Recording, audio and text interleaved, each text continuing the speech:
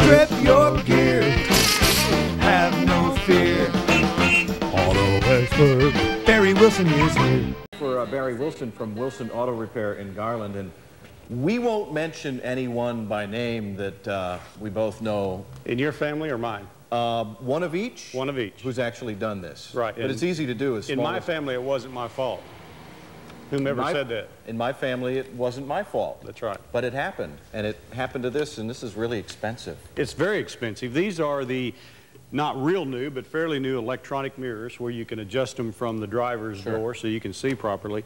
And there's a couple things that people tend to overlook. The fact that they bend in and out very easily, but a lot of times when you're backing out of the garage, you think that it's going to bend for you when you hit the side of the garage door, and it generally crushes this. Yeah. Because it does. It has to have the correct blow on it.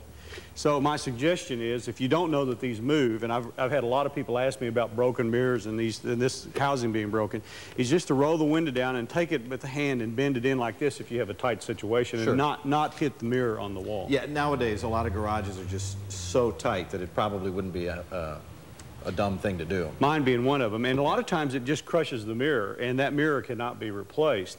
This unit can run anywhere from $100 to $200. So if that mirror comes off of there or gets cracked or something? Well, it gets cracked. I've had this part of it be broken, and people will inquire whether or not they can just have the mirror replaced.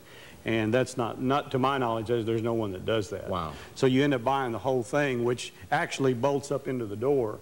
And you have to remove the door panel, and it's very expensive to do this. So the tip today is that if you're in a tight situation, stop, roll your window down, and pull it in, and get it where it'll clear. Yeah. Now, not all of them do it. So That's if it doesn't rotate, don't try to force it. Obviously. That's right. Yeah. That's right. Now, the older pickups, you know, they had the metal, and they'd bend in. Most cars, if they're fixed, they're not going to bend. But the later model cars now generally all have a mirror that'll give. And is that a safety thing? A reason that was put on there? I really don't know. Yeah. Yeah. But it probably will. So better safe than sorry. That's some good advice. A lot of money.